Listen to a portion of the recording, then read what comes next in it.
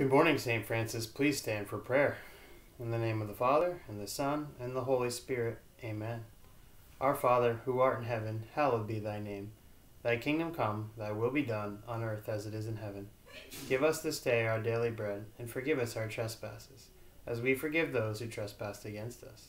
And lead us not into temptation, but deliver us from evil. Amen. Hail Mary, full of grace, the Lord is with thee.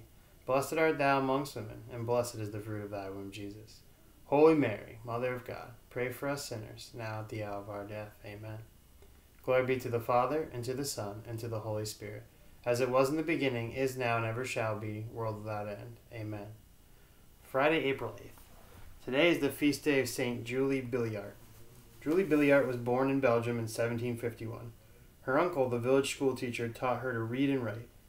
She especially loved to study religion. In fact, when she was just 7, Julia would explain our Catholic faith to other little children. When her parents became poor, she worked hard to help support the family, yet she always found time to pray, to visit the sick, and to teach religion.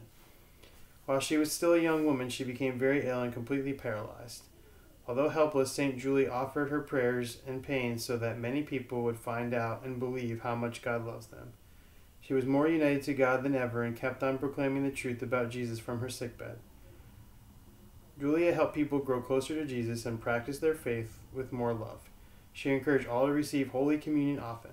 Many young women were inspired by Julia's love for God, and with Julia as their leader, they started an order of nuns. To express their spiritual affection, they called her Mother. Once a priest was visiting Julia, and they decided to pray together every day for 9 days. This is called the Novena. On the Feast of the Sacred Heart, Mother Billiart, who had been paralyzed for 22 years, stood up. She was cured. St. Julie spent the rest of her life training young women to become sisters. She died on April 8, 1816.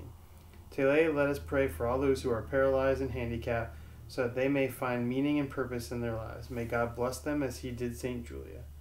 St. Julie Billiart, pray for us. St. Francis Xavier, pray for us. Our Lady of Guadalupe, pray for us. St. Joseph, pray for us. In the name of the Father, and the Son, and the Holy Spirit. Amen. Please turn to the flag for the Pledge of Allegiance.